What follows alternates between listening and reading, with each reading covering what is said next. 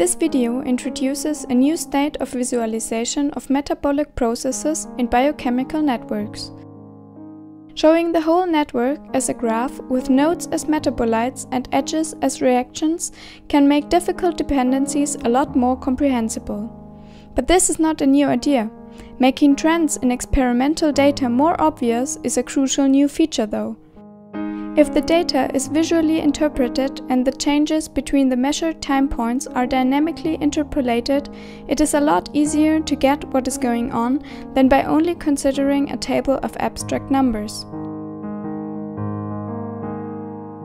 This video will give you a little taste of the great possibilities this new type of visualization can offer.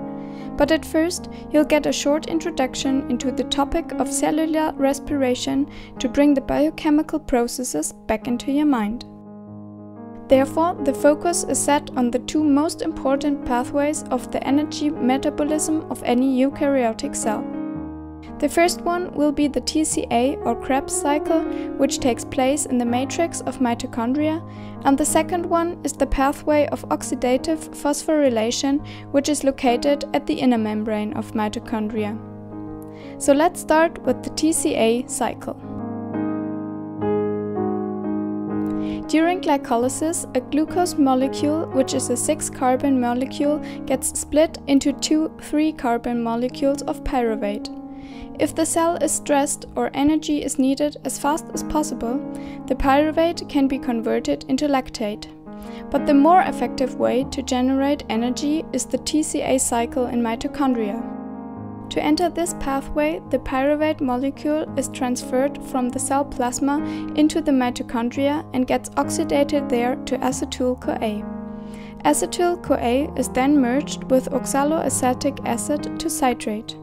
In several steps, the citrate is oxidated back to oxaloacetic acid and the cycle starts again by merging oxaloacetic acid with acetyl-CoA to citrate.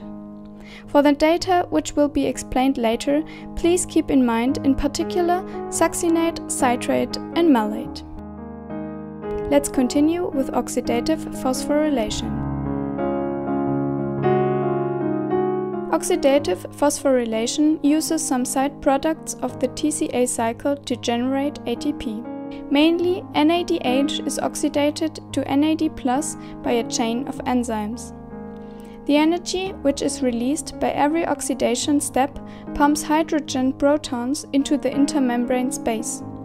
This creates a gradient, which then drives the ATP synthase to generate ATP. The use of platelet concentrates is important for many clinical therapies. Unfortunately, stored platelets quickly suffer from a high-quality loss. Therefore, they are routinely stored for only 5 to 7 days. But even in this period of time, the platelets undergo a process of decay known as the platelet storage lesion, or PSL. The metabolic changes during PSL are further explained by the new type of visualization of biochemical processes. The most important characteristic of the PSL is being not linear with time. It is assumed that after 3 days of storage, a strong metabolic transition point occurs, which resettles the whole energy metabolism of the platelets. Therefore, the process of PSL will be divided into 3 main parts. The short-term stored condition, which occurs from day 0 to day 3, the medium-term stored condition from day 4 to 6, and the long-term stored condition, which marks the last state of the PSL from day 7 to day 10. At first, an overview will give a rough idea of what is going on. The most important change in platelet metabolism during the first few days is a complete conversion of glucose into lactate, an accumulation of ATP degradation products, and the lowering of TCA cycle activity. In the medium-term stored platelets, the TCA cycle activity increases again, and the accumulated ATP degradation products are disposed. After 6 days of storage, the decay of the platelets gets faster and leads to total cell lysis. All the changes in metabolism from day 7 to 10 are suggested to be irreversible.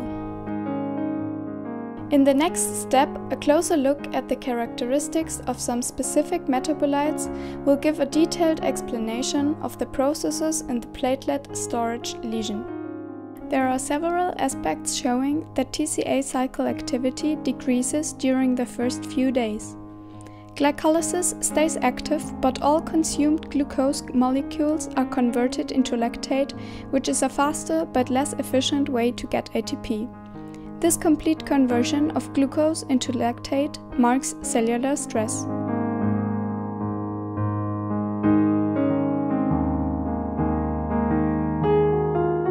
Additionally, succinate is secreted into the storage solution, which is an indicator for a lowered mitochondrial function.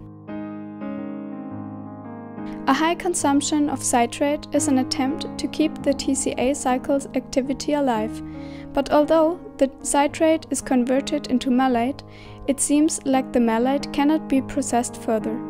Therefore, malate is also secreted. As a consequence of the TCA cycle not working properly, only little amounts of ATP are produced.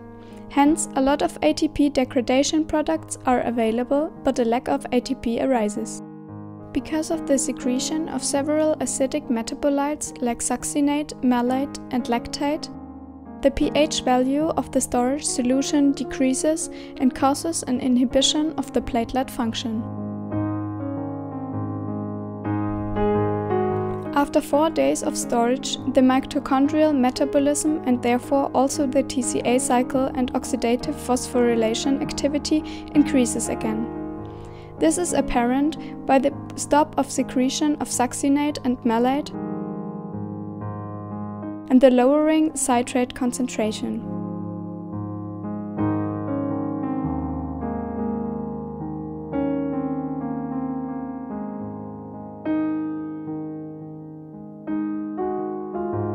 It is also assumed that the purine salvage pathway starts recycling the hypoxanthine to a low amount of ATP.